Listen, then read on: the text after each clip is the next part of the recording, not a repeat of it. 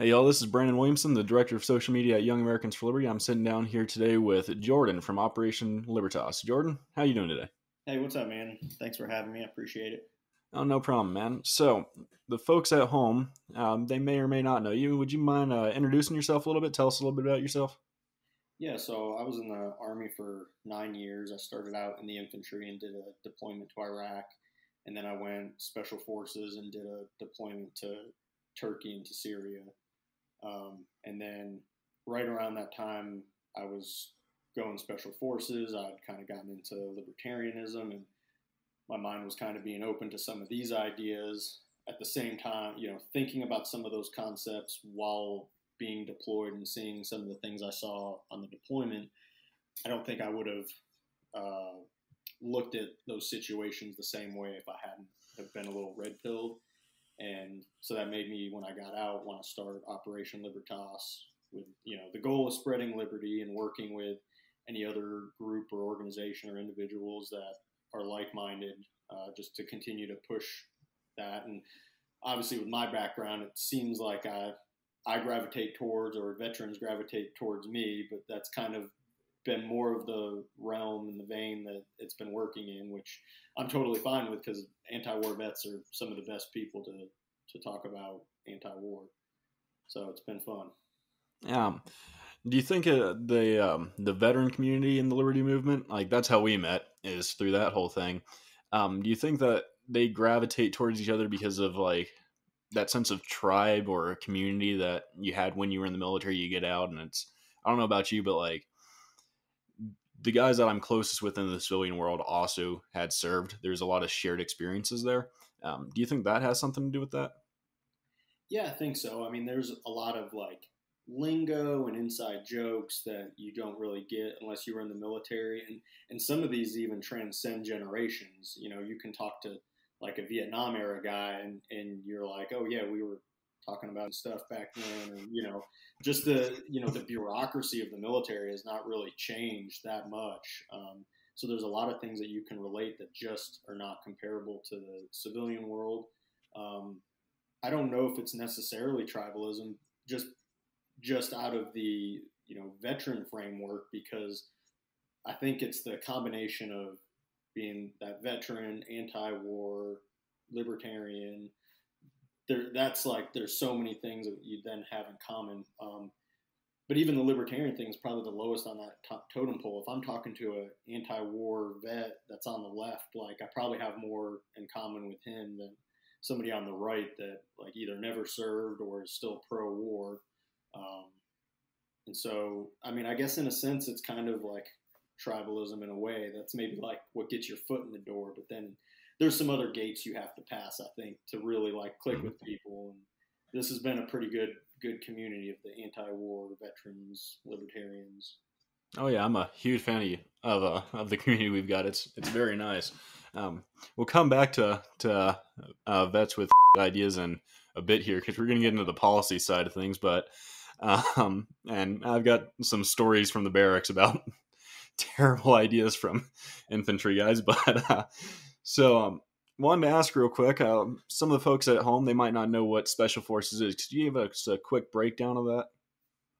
Yeah, so specifically, I mean, special operations forces is kind of a broad term that covers a lot of things. Some people think of Navy SEALs and Force Recon Marines and Green Berets. Well, special forces, Army Special Forces, is just the Green Berets. Um, and a lot of people don't really know what that is, but those are the guys that went in first in Afghanistan. And they usually, our job is to work with the locals and helping them overthrow their government or create an insurgency or maybe even work with the local government to repel an insurgency. But it's much more focused on working with the locals, like working with what they know works best in their country, um, and getting to know them. It's supposed to be a lot less of just kicking in doors and dropping bombs on the bad guys. Yeah. Like you guys are able to do that. You're able to do the direct action, the raids, kicking indoors, special reconnaissance. But your real bread and butter is the training and mentoring the indigenous forces, right? Well, I mean, at least theoretically that's what it's supposed to be, but after the last 20 years, the bread and butter has kind of become kicking in the doors. I had some X-rays, which are those are guys that come straight off the street and go right into special forces. They don't go into the regular army first, and all they knew was kicking in doors. So when we were going to Syria and it was a little bit different, it was like, for me, it was exactly what kind of I expected Green Berets to be. But for a lot of the guys, it was like, all right, we got to switch your mindset a little, because we're not going to be just kicking in doors. We got to work with the locals and put them up front and have them running the show. Nice. So you were an officer in SF. So you Hold that against me. you did that give you a kind of a peek behind the curtain of how things worked in the GWAT? Like, you know, us lower enlisted, like, we didn't know jack. Like, this is what we're doing. That's all you're getting told. Like, bare minimum to do what you need to do. So, did you get like more of a peek behind the curtain, big picture type things? Yeah, in a few different instances. One, when I was in Turkey working on the border, we had some of my local guys. When I say local guys, I mean like local Syrians that I was working with. One of them was trying to broker this peace deal in this town of Afrin, which was kind of right in the middle of recently cleared ISIS territory. And his idea was like, we need to bring the local people back to their homes, so we're not having to police them, you know, where they don't live, somewhere else. They should be able to go back home. And I was like, you know, this is kind of an exit strategy for the U.S. government and the U.S. military out of Syria, or at least that northwestern part of Syria. Here was an exit strategy of getting out of there. Well, I bring that up to my commander during one of our commander update briefs, and I guess I could have been a little more tactful how I went about it, but I said it in a group that also had some Turkish military in it, and it was just kind of brushed aside. But the Turks like lost their mind because they don't want any peace along their border. Ironically, as long as this war was going on, they were receiving all the money that the U.S. was putting in and all the weapons, because they were funneling it to their groups and however much they might have been keeping. But basically, we were funding their security along the southern border. So if we had, you know, done a peace deal and made everything more like copacetic between everybody, they would have lost their funding, because they were trying to keep the Kurds separated. You know, if there had been a peace deal in this part of this region, it basically would have connected all of northern Syria and made it all Kurdish, which the Turks just see as their enemy. I mean, there are factions of Kurds that are terrorists, like associated with terrorist organizations, but if you're in the Turkish military, you just view all Kurds as terrorists. So they could not have their entire border coalescing around Kurdistan. So that was just one of many things that I saw. Like, I got pushed back for how dare I try to make a peace agreement in this part of the country. Isn't that kind of what we should, like, isn't that kind of what should be happening though? Like, shouldn't we be trying to get out of the war as soon as possible? Like why would we want to stay there? Is it just Raytheon contracts, medals for generals? Yeah, I mean, obviously at the political level, there's some of that, like, well, we want to appease Raytheon or whoever, or Raytheon's, you know, manipulating things, but also even at just the geopolitical level, I think that's kind of like somewhere in between. Like, you've got the tactical level, the guys on the ground who think, and a lot of times really are trying to just do the right thing. And then you got the politicians that are doing all this like evil conniving stuff to keep a war going. Well, how do you like marry the two? And in the middle there is like the operational level, where you've got generals and think tanks all coming up with these solutions and geopolitical strategy and moving pieces on the chessboard. They think they're really like being sophisticated by like, well, we got to keep Russia at bay over here, but also ISIS down and Assad, but then some more support these groups. But as we've seen over the last 20 years, we always end up supporting some group that ends up biting us in the ass later on. Like 1980s in Afghanistan, or Bush's Great Redirection in '05. Yeah. Every group that we've trained and equipped has at some point decided to shoot those bullets back at us. At some point, the people in Ukraine that we're supporting will be at us if we leave or when we leave, or even if maybe because we stayed too long, they'll use that against us. So that's kind of there. You know, a lot of times people are like, well, are leaders just evil or are they inept? And it's a little bit of both.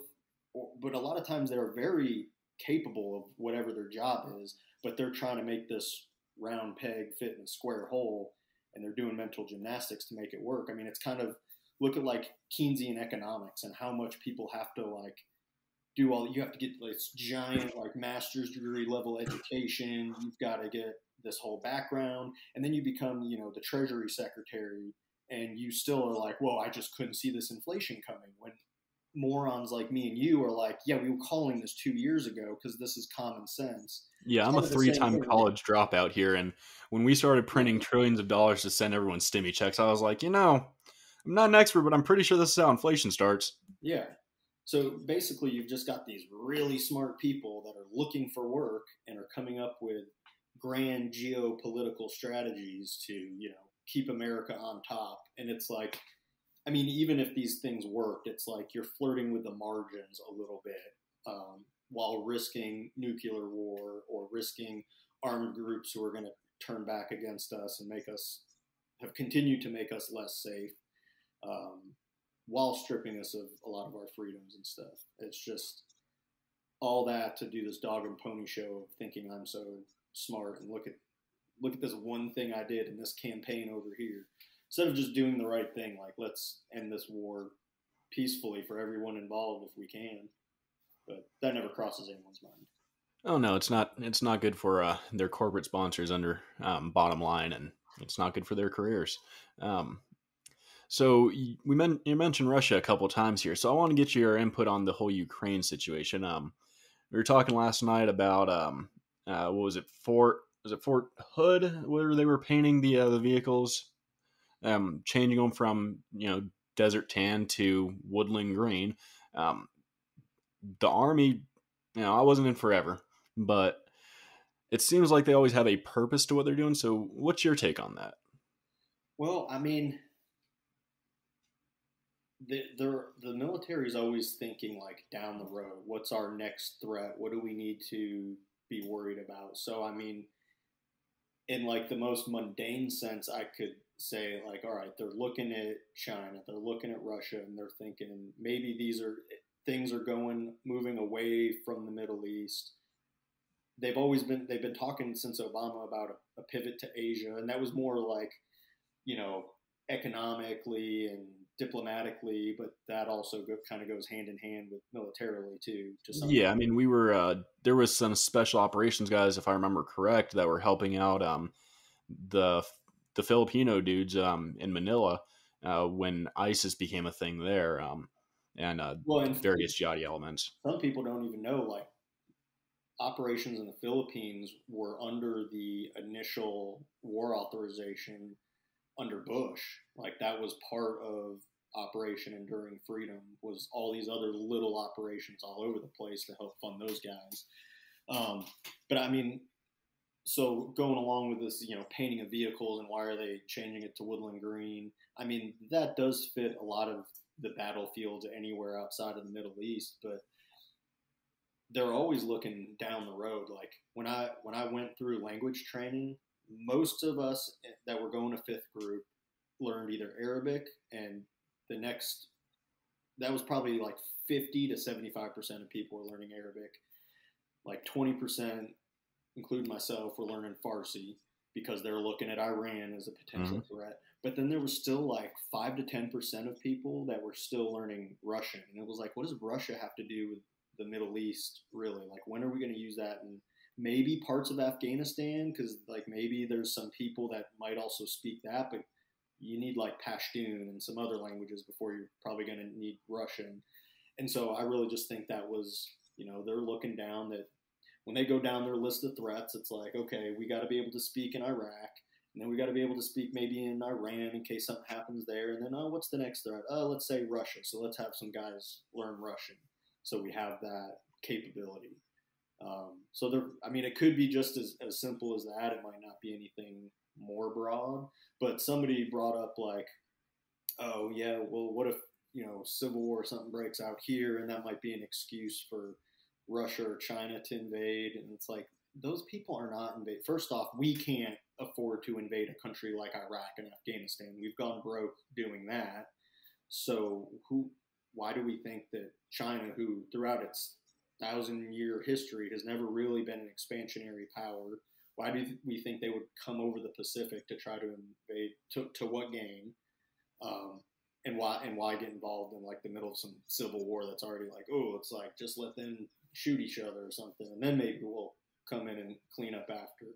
And I mean, logistically, it's not a good idea to invade America. There's 300 and I think it's 60 million guns in civilian hands here, dispersed among like 184 million gun owners. Like, I think it was Admiral Hirohito during World War II said that if the Japanese invaded America, there'd be a rifle behind every blade of grass. That hasn't changed. We've just gotten more guns. Like, yeah, now instead of a rifle behind every blade, it's 3 rifles behind every blade.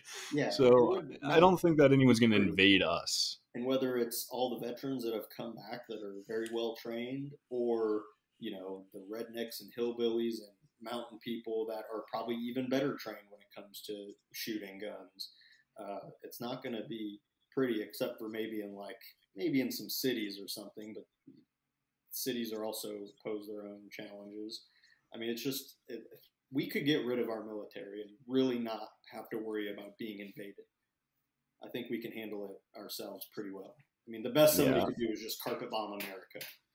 Yeah, and I mean, that would come with its own set of blowback, international pressure and all that against them. But I do think we're kind of in a great situation just because of our culture, that we are very, very safe from any foreign threat deciding to come here in any mass. Like, you might have one or two, like, you might have a Fort Hood guy, but that's an isolated incident. It's not an invasion. It is one dude deciding to act for an ideology that he supports. And, it's wrong to kill people for, that reason, but it's not an existential threat like a nation state invading a nation state. Yeah. So, what I want to ask you, what do you think the Biden administration is going to do next with Russia? Like, they've been kind of just screwing up constantly. Thankfully, Biden hasn't had any more gaffes in the last couple months that's pushed us closer to war. But, he did say that to the 82nd when he was talking to them, that when you guys get into Russia, you're going to see X, Y, and Z, which implied that there's an invasion coming at some point. He's teased regime change, and then the White House press has had to backpedal that. What do you think he's going to do? Do you think those were him showing his hand a little bit, just kind of showing the playbook, or was it just Biden being Biden's blowing hot air? I mean, I think in one sense, the only restraint on the U.S. military and the U.S. government as it pertains to certain countries is whether or not they have nuclear weapons. It seems to be they're trying to see how far they can push nuclear-armed countries without creating a nuclear war, which is, a really terrible approach, because if you go too far and find out too late, what are you going to do about it? But, I mean, I think that's part of it. The other, I think, is I think the American empire is a wounded tiger. A wounded tiger is very dangerous because it's hurt and it's scared and it's lashing out at like a squirrel runs by and it's going to lash out at it because it thinks it's a threat, because the tiger's used to being big and mean. But when the tiger is going to die, but in the process, it could do a lot of damage as it goes down. Really, I think that's what it is. I mean, I don't think Russia or China or anybody takes anything Biden says seriously. I think everybody knows that he's not really in control. I think most people, even when they voted for him, was like, he's not that great, but he's not Trump. And also, there's going to be people around him like running the show, which is kind of, I think most people understand that is kind of how it works. You can't have one man running an entire country without, a staff and support. But it's also very telling that people aren't really voting for this person. So is it really like, how democratic is this? You're voting for who that person's going to like put around him. Yeah. And, like we have our current national debt is what, like 30 trillion, something like that. Like, Yeah. Military operations are expensive. Like, I don't think we could even afford to go to war with Russia without bankrupting the country and collapsing our economy. And then that would bring on a whole host of other issues. Like, I mean, I think we're already on the precipice of a recession, and with the economic policies of the current administration, I think they're really putting us in jeopardy of pushing that recession into a depression. So, like, what do you think the calculus going on in DC is right now for these policies and this kind of saber rattling, this pushing Russia as far as we can before something pops off? I think it's all talk to make people think that whether it's other nations or our own citizenry think that America is still strong, but it's all just talk. I mean, you ask if we could afford to invade Russia. I don't think we can afford to. I think if we ended all of our military engagements, we still couldn't afford what we're currently doing. I mean, like you said, we're $30 trillion in debt, so we can't afford what we're currently doing. And with the way inflation's going right now, I mean, they're just now admitting that the numbers are a little higher. It came out Friday, I forget what the number was, but that it was higher than anticipated. And it's like, yeah, we all know it's way higher than that. I think we're close to having printed 50% of all U.S. dollars within the last 2 years. 60%. Oh, yeah, it's 60%. We printed 60% of all U.S. currency in circulation from 2020 to now. If you're an Austrian or understand Austrian economics, you understand that inflation then is somewhere between 50 and 60% just in the last 2 years, as in the increase of the money supply.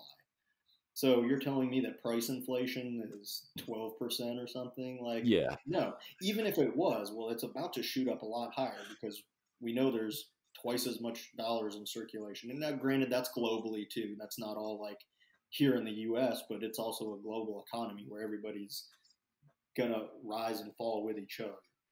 Yeah, and what was the CPI? It was it 12% that they came out with?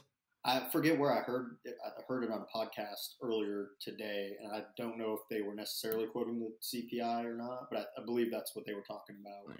Yeah, because I remember seeing it. I just don't remember the exact number they put out, but like gas is up at least 44%. Like, I'm at the point, I drive a diesel truck. Like, it's a nice truck. It gets good gas mileage. Like, I get about 25 miles a gallon. But like, when it's time for me to fill up, like, I don't look at diesel when I'm driving around at the price of it just because of how high it is. Like, it is ridiculously high. So I don't even worry about it until I absolutely cannot delay anymore. I think that they're fudging the numbers. But the price of fuel does not have any effect on the CPI because they've taken that out of the basket of goods. I did not know that. Taken housing out of the basket of goods. I forget when this took place, but they took steak out and put in ground beef because they said, well, the consumer is now eating ground beef. Well, they're eating ground beef because the price of steak is too high. So they keep taking these things out of the basket of good that makes up the CPI. And that's why it's only 12%.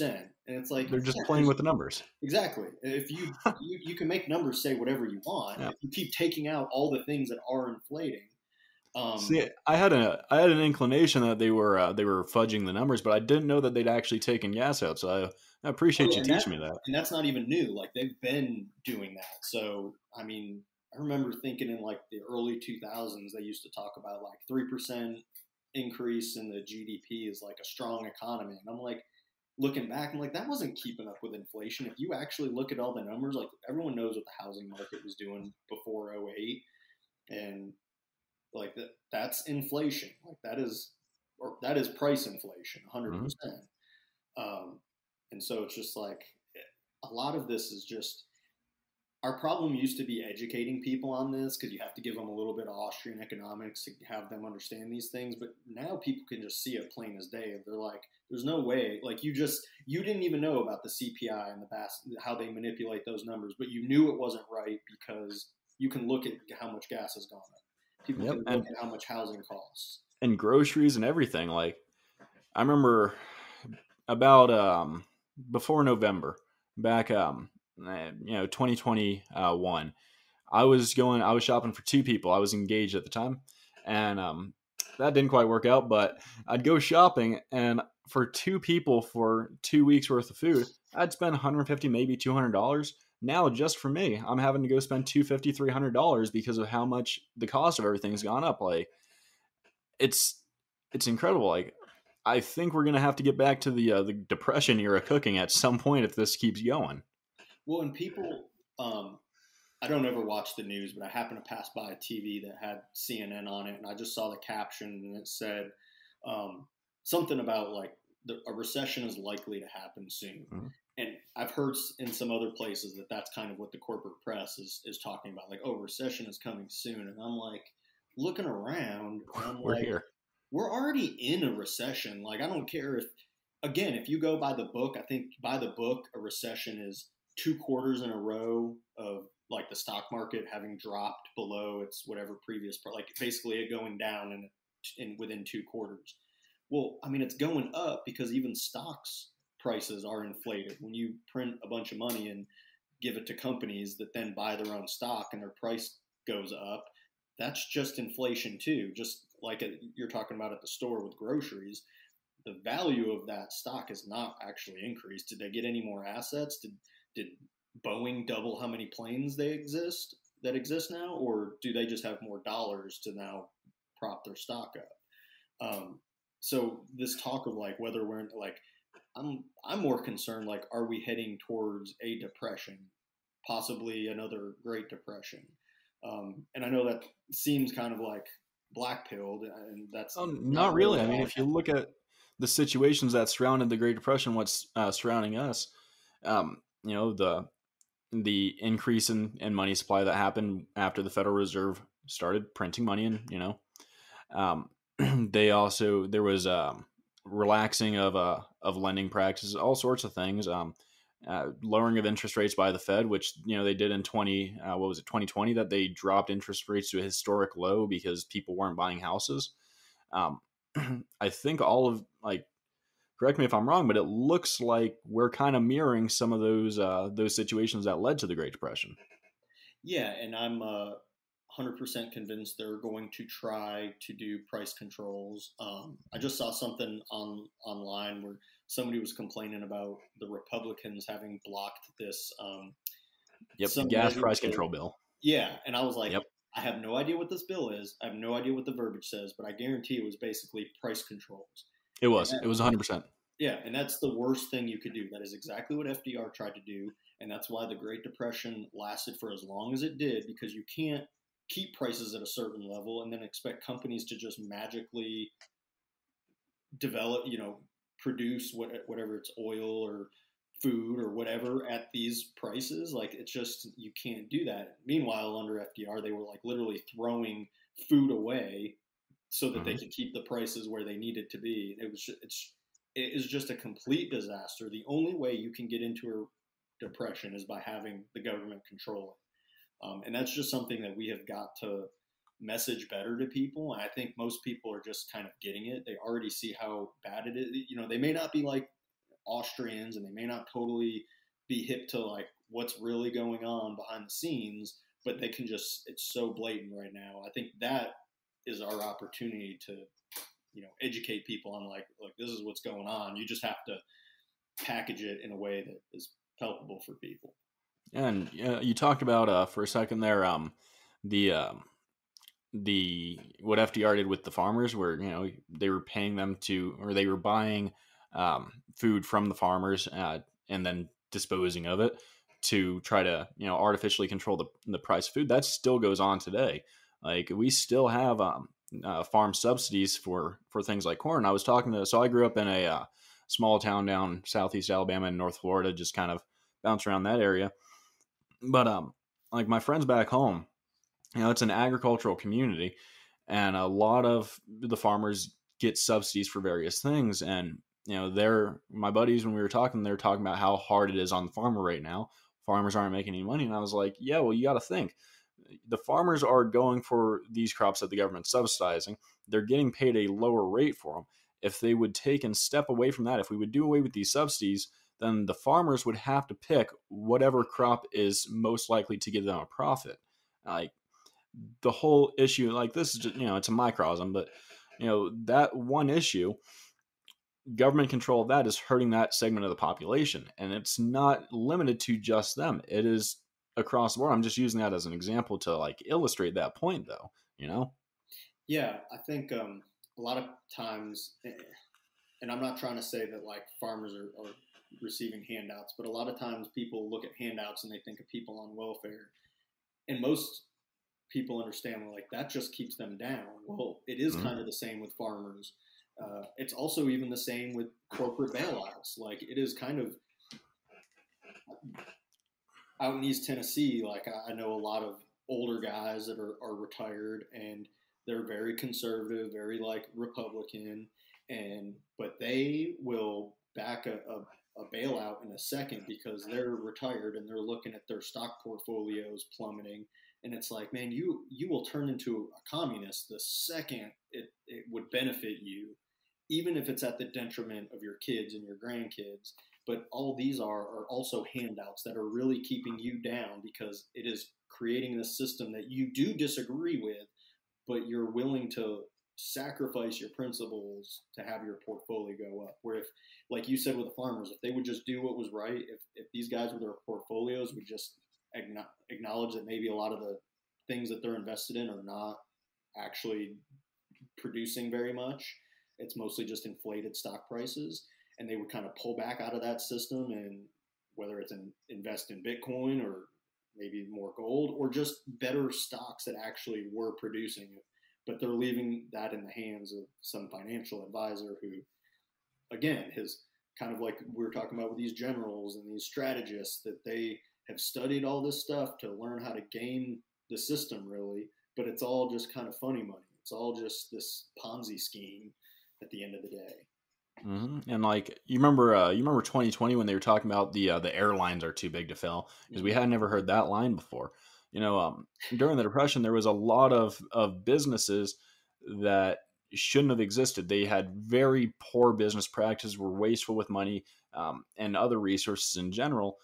And it's kind of the same thing with the airlines. They're not doing things in the most efficient way because they know that the federal government's going to back them up. If we want to grow as a country, like economically and all that, we need to trim the fat. If your business is inefficient, that is a you problem. The taxpayers should not be bailing you out. You should be figuring out how to streamline operations and make things more efficient. And so when I said earlier that I think another Great Depression is coming, and I quickly said I don't want that to sound like a black pill. Like, I'm very white pilled about that scenario, because I think we have just reached a point, and the Fed has been capable of kicking this can down the road. So maybe I'll leave the door open that maybe they can do it again. But I'm pretty white pilled in the fact that I think other countries are bailing on the dollar. When they printed all this money since 2020, it wasn't other countries buying U.S. Treasury bonds to back up that debt. It was the Fed buying its own. That's like taking a credit card out to pay off another credit card. You haven't done anything. You just, all right, I got another month until I have to pay off this credit card now. And so I don't think that they're going to be able to just print their way out of it. Or if they do, it's just going to rapidly increase how quickly everything falls. But I do think that there's things like Bitcoin that people can fall back on that can actually hold their value, and the fat will be trimmed very quickly, because there won't be anything I believe that the government can do to try to prop it up. I think even if they put in price controls, all of it's going to be too late. They do still have the barrel of a gun to try to force some of these things, but I think there's enough of the population that's just sick of it, and they're not going to. There's half the population that probably will take up arms and be like, no, you've had 2 years of like locking us down and telling us to put things in our body. And now you're trying to control the economy when we know you've already screwed it up. And I think there's enough of the other half of the country that at least tacitly understands like this is not right. At least half of that other half of the left is like, nah, this isn't right. Like we've got to go down another route. Because honestly, most of your just blue pilled Democratic liberals think that they don't want socialism. They just don't understand that's what we currently already have. Like they're not ready to go to the Bernie Sanders level. That's more of like the younger generation on the left that kind of gets ramped up for that. So I'm very optimistic about it, but that doesn't mean that there won't be pain in over the course of a year or two. But if we can just get the government to just back off, it'll rebound very quickly because we'll get rid of all that fat. We'll have nothing but just smooth working companies, and I'm sure jobs would flood back here. So I mean, I'm very optimistic about the future, but it doesn't mean that there's not going to be some pain that we have to go through. Yeah, and I remember I think it was End the Fed. Ron Paul, he talked about when the Fed does these types of things where they kick the can down the road, like yeah, they temporarily avoid the issue, but all they're really doing in the end is eventually the issue is going to come up, and it's just going to be worse the longer we put it off. And like with the whole depression thing, like depression sucks. Like people lose their jobs, people go hungry. It's not great. But at the same time, like everyone wants to point towards the post World War II era as our strongest economic time, right? Like how many times have you heard that? Like a million times. Well, the Great Depression officially ended in 1943, and in the post-war period, we saw that what everyone points to as the strongest economy. And I think a big part of that is because the economy had killed off the fat. Like companies that were inefficient and bad practices in the marketplace had died because we just had a depression. There wasn't enough money going around to support them. And I think long term, if we do have another depression, it could very well be another boom for us. Like it's going to suck when it's happening, but long term, I think it might be actually a good thing because the market's correcting itself. It's getting back to where it needs to be. Yeah, and I think the Great Depression happened shortly after the Fed was created. So they were trying to figure out, okay, we just created this monster. How do we manage it? And for 100 years, they learned how to manage it. But that didn't mean that the monster wasn't still there. They just kept inflating the bubble, popping it, inflating the next one, popping, inflating the next one. And I just think that this one is just too big to overcome. Once I saw that other countries were not buying up U.S. Treasury bonds and that they were investing more in gold and getting gold in their central banks, I was like, yeah, at the end of the day, countries know where the money actually lies. They were willing to use this U.S. government fiat for a while it benefited everybody, but it was a Ponzi scheme at the end. Oh yeah. Don't be like holding the bag. If you right now could change one of our economic policies, what would you do? What would be your one choice if you could change one policy? I mean, I don't know if this is just a policy; it's more of an agency. But I would just get rid of the Federal Reserve. I mean but that's I think maybe bigger than your question. No, that works for it. I mean, thinking smaller scale and things that would need to be done is like we've just got to get. It's not even that we have to do anything; we have to stop doing things. If we could just get the government to be like, "Look, you've screwed this up. You don't know what you're doing. Just back off." Like. I mean, if we did just maybe end the Fed, like it might be more painful, quicker. Again, I think we'd get over it quicker, but it could be more painful. There might be some ways to like, let's roll this thing back. I don't know. As I say that out loud, I'm like, no, I think the second you roll it back, it's going to collapse. And that's why I think they have to keep some of these things going. I don't know if there is even one policy that they could roll back economically that wouldn't just bring the house of cards tumbling down. I think it's that unstable that just any one change for the better is gonna look at them talk. Just I don't even think I think they were maybe going to release the news today if they were going to do it, but just the mere idea of them raising the Fed rate another 75 basis points Yep. sent everything tumbling down again. And it's like, that does, I mean, after we raised it a half a point, it like crashed the economy. I mean, this is just, and that is back in the 70s when we were trying to get inflation under control, they raised the interest rate to 20%. And it hurt and it fixed the inflation temporarily, but there's no way they could raise it. I mean, look at what they're talking about with 3/4 of a point. And there's no way they can, even if they could get it to 20, I don't think that's good enough to stop this. As we just talked about, 50 to 60% of the dollars in circulation created in the last 2 years. Like, I think it's just beyond. I don't know. Maybe the best policy is just, hey, continue what you're doing. You're doing a great job at ending this yourself. Oh yeah, or I mean, at some point it's going to get so bad we're going to have to just scrap the system and start from scratch. We're going to have a major change, and just just to put it out there for everyone at home, I'm just trying to play devil's advocate on some of these questions. I understand this stuff. I'm just trying to get him to give us answers.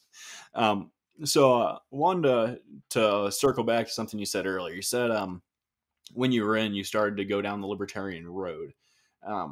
Was there like one big thing that really sparked it for you and like really brought to your mind? Like, I don't know how how it was in your head. Like, I remember like my libertarian journey's been long. Like, I read, it started with reading the Communist Manifesto, and I was like, oh my God, this is horrible. So then I read another political manuscript because I was interested in history and all that, and it was from World War II. And I was like, well, this was one half of the war in World War II. Let's read the other half. So I read a book from some guy with a really small mustache, and I was like, wow, this dude's insane.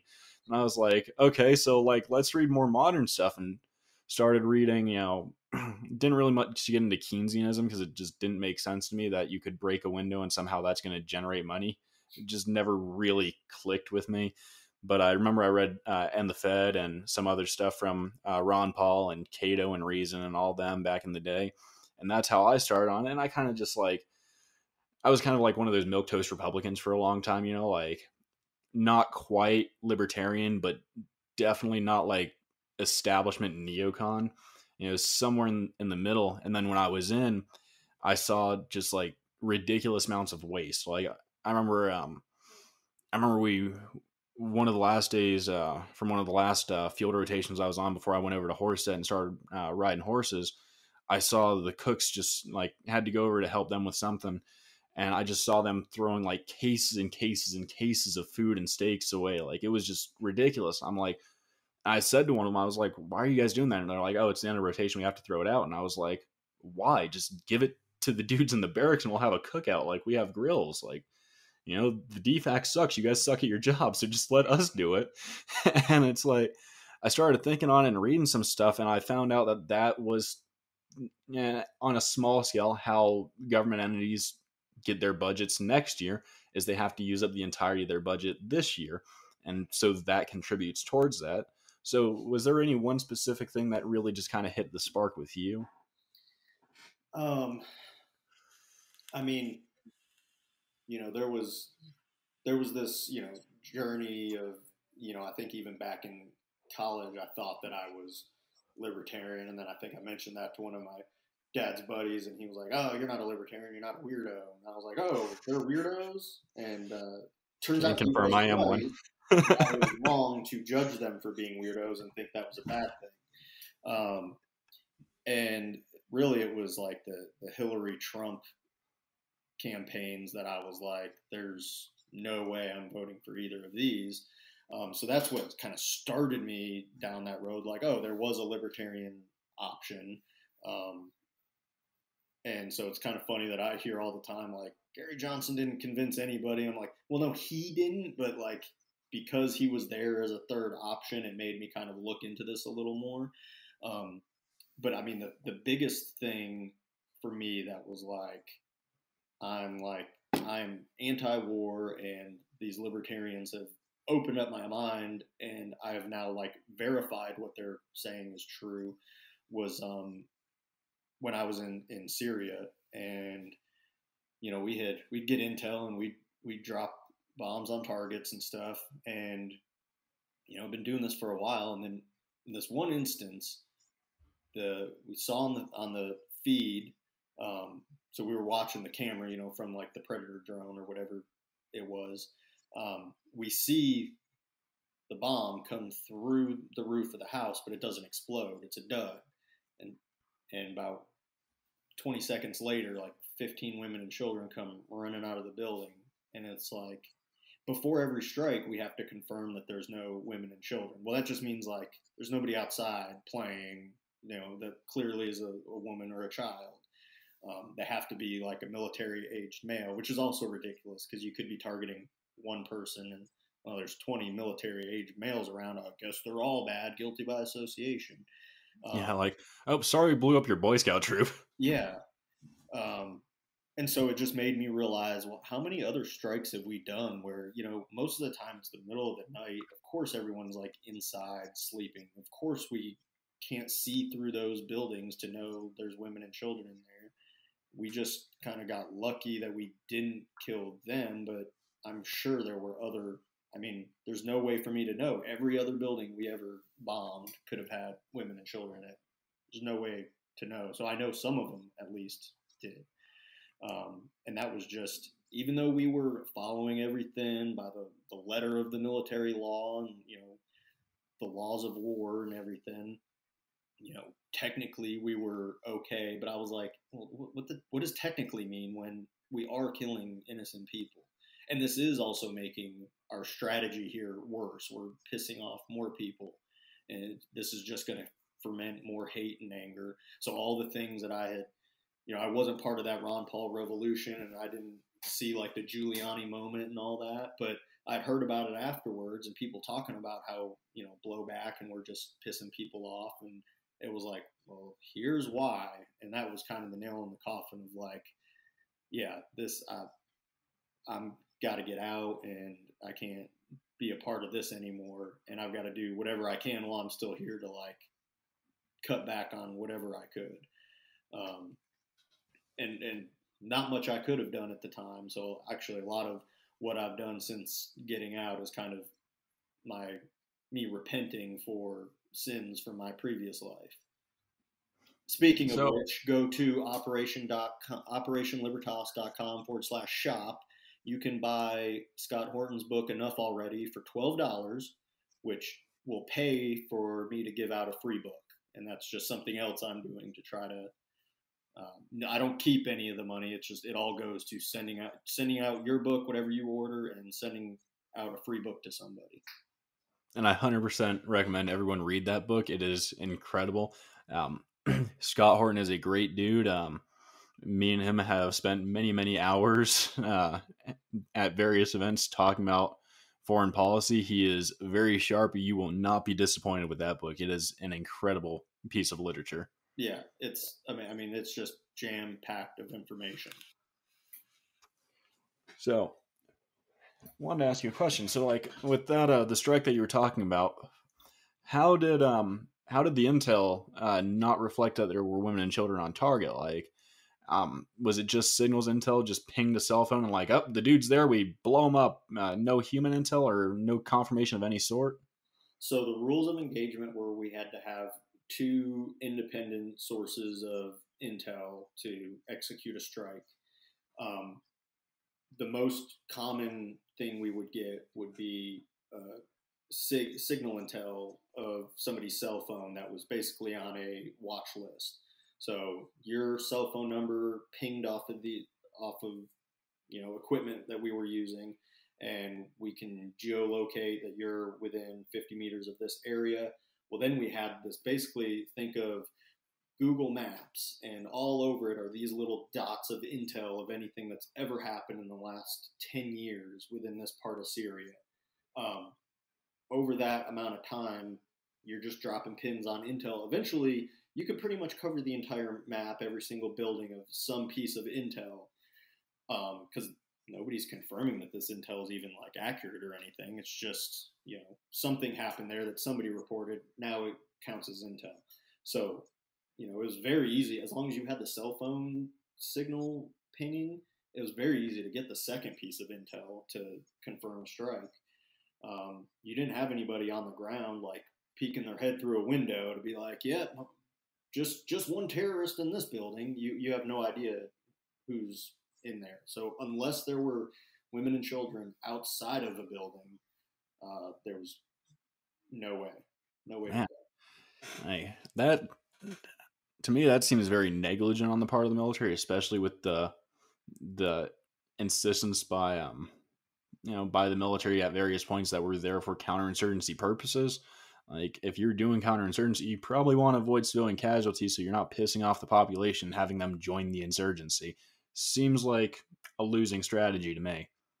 Yeah, I think it was McChrystal that talked about insurgency math, and everyone wanted to say, well, we've killed 10,000 terrorists this year, and it's like, yeah, everyone you kill, you also, whether he was even guilty or not, you've killed him. You've probably had some collateral damage of killing his son or his brother, and those people have sons and brothers and wives and sisters and cousins and all these other people that are really pissed at the military, that the U.S. government just committed this act against their loved one, whether they were guilty or not, and they may not have known whether they were a terrorist or up to anything good. And I have a strong suspicion that most likely they really weren't.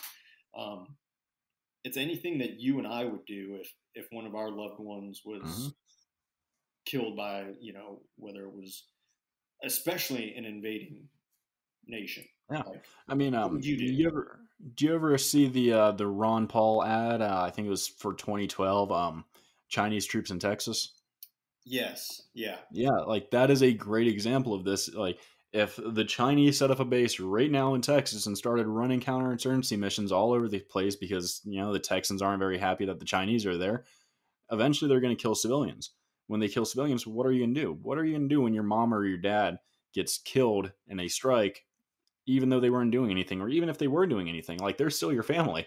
Like, yeah, there was a book by David Kilcullen, who's, I don't know if he's necessarily a neocon, but he's definitely, his books are used for that. But this was a pretty good one. It was called Accidental Guerrilla, and it was basically talking about how people in Afghanistan, like, it was, their dad or their granddad had fought against the Russians, and like at the same foxhole or this same fighting position where they had set up ambushes against the Russians, and their granddad's granddad had fought the Brits. So like that was what you did when there was an invading army, and you picked up a gun and you fought back. Like that has been part of their tradition. It wasn't that they even knew what America was or that these people were even from America. It was just, these are foreigners who are trying to kill us. I'm not going to sit back and take it. And that was, I read that while I, long before I started reading into any of this libertarianism stuff. And I was just from my, like, I'm in the military trying to do the right thing and think about perspectives from, even the enemy. It was like, yeah, of course these people are fighting us. Like, why wouldn't you? Yeah, it's the natural thing to do. Like, I mean, if you think of the country, like, if you think of it as like, this is that people's home, right? Like, if someone kicks in your door right now, what are you doing? Are you just gonna, oh, okay, how you doing, buddy? Like, no, you're gonna pick up a gun and you're gonna force them out. Yeah. It is the natural human response.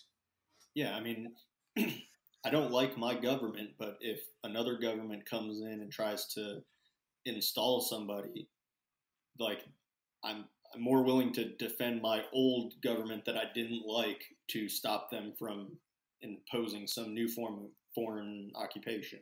Mm-hmm.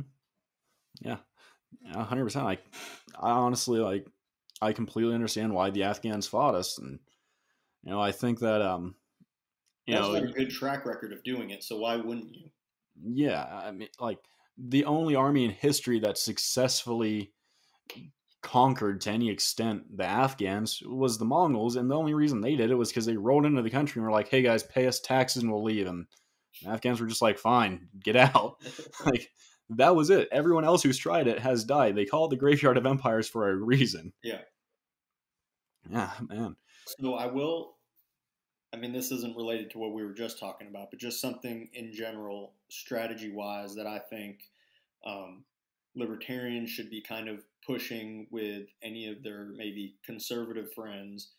Um, there is a schism right now in the Republican Party. I think there's one in the Democratic Party too, but for now, let's focus on the Republicans. There's a lot of people, whether they're MAGA or not, that just don't like what they consider the rhinos, Republican Mhm. in name only. And there's a lot of primaries going on where they're trying to, get their non-rhino person in, and sometimes that's working, sometimes that's not. So how do they convince um, the Republican Party to steer away from the establishment rhinos and get what they want? Well, I've been telling my buddies, the few that I have that are more MAGA or Republican conservative types, and even my bourbon night of older retired guys, I've been telling them, like, look, the Libertarian Party has now gone through a change with the Reno reset, and their messaging is more on point. So if they start seeing what they're talking about, they might be like, oh, you are onto something there. I'm telling them to temporarily vote for whoever you're going to vote for. I don't, a lot of them are worried about not voting for a Republican and a Democrat winning. Vote for whoever you want to vote for. I'll tell them, but switch your party affiliation, or if you don't have one, join the Libertarian Party. Show the Republicans that you are hemorrhaging people because you are not listening to what they want, and join the Libertarian Party. Now, the other thing that'll do is it'll make the Libertarian Party look like it's growing. Whether we get candidates that are voted for or not, it'll be more of a threat to the establishment. And it puts pressure on the Republican Party to try to reform some of their more establishment ways, even though they may not be things we agree with. Out of the group of people that are going to come over to libertarianism and then start, receiving emails because of it, or maybe follow it or learn about it a little more, there's going to be a segment, and I think probably a larger segment than most people would think, that will see this as, oh, these guys are onto something. They're 90% of what they're talking about agrees with what I want. And so I think we can start stealing some people from that way, or if nothing else, at least help turn the Republican Party into being less establishment. I mean, I'm not pro MAGA, but that's better than the establishment rhinos. And that's just something that I would, if people have friends and relatives that are kind of in that vein, like, tell them, still vote for your MAGA guy. Like, there's nothing wrong with that, but show the Republican Party what's going on, and scare the crap out of them, because they will get scared if they start seeing their numbers dropping and people joining another party. That's No, the only well, thing that'll change their mind. politicians, the only thing they understand is political pain. If their reelection prospects aren't at jeopardy, they're not going to listen to you. Access politics doesn't exist or doesn't work. The only way to make change is to make politicians feel pain. And I'm glad you brought up the rhinos, because that reminded me what I was going to ask you before. So, um, so the House has gone ahead and they've passed um, a package of anti-Second Amendment legislation, and the Senate has announced that they have a framework for legislation that has enough votes to pass. 10 GOP senators have signed on to back it. So, what do you think is going to happen with that? Like, assuming it passes, how do you think that's going to play out? Do you think it's going to be like nullification from the states? Do you think it'll be some form of balkanization? What do you think?